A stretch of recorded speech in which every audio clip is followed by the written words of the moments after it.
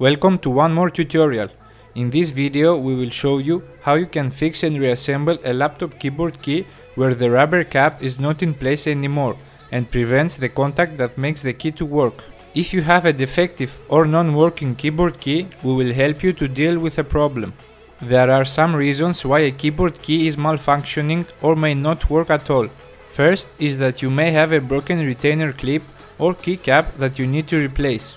Another fault may be that the rubber cap that acts like a spring is out of place, or it may have dirt under the keycap that prevents the contact with the circuit. A key could also be sticky because of spilled drink over it. Last but not least is that your keyboard may be worn out and needs replacement.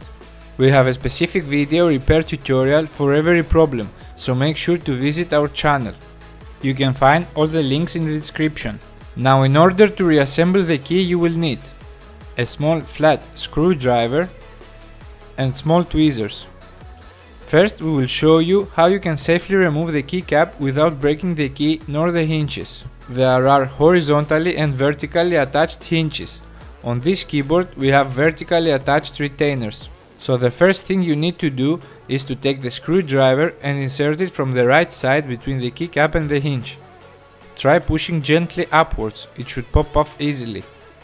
As you see in this case, the rubber cap is out of place and we need to put it back. In order to do that, we should remove the plastic retainer hinge first. As we mentioned before, if you have any malfunction issues, visit our channel to learn how to fix them. You can also find replacement keys for this keyboard.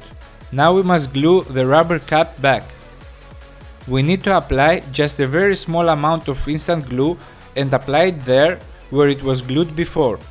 But be careful, not too much and not in the middle where the contact happens.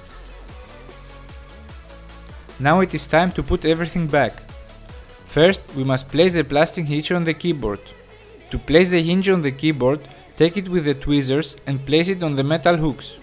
First, place the bottom side in the hooks and hold it with the screwdriver in place. Then, with the back of the tweezers, push down the upper part so that it clips on the keyboard. Take the keycap now and look underneath. You will see 4 attachment points. 2 where the hinge clips and 2 where the hinge slides in. Place the keycap on the hinge and try to make the bottom part slide in. After that, push it down softly till you hear a click. Test the key if it sits correctly. If not, try again. You can fix almost all keys in the same way. If you want to know how to fix the spacebar key or enter key where you have additional stabilizing metal bars, you can find the link in the description. Don't forget to like, leave a comment and most important, subscribe to our channel.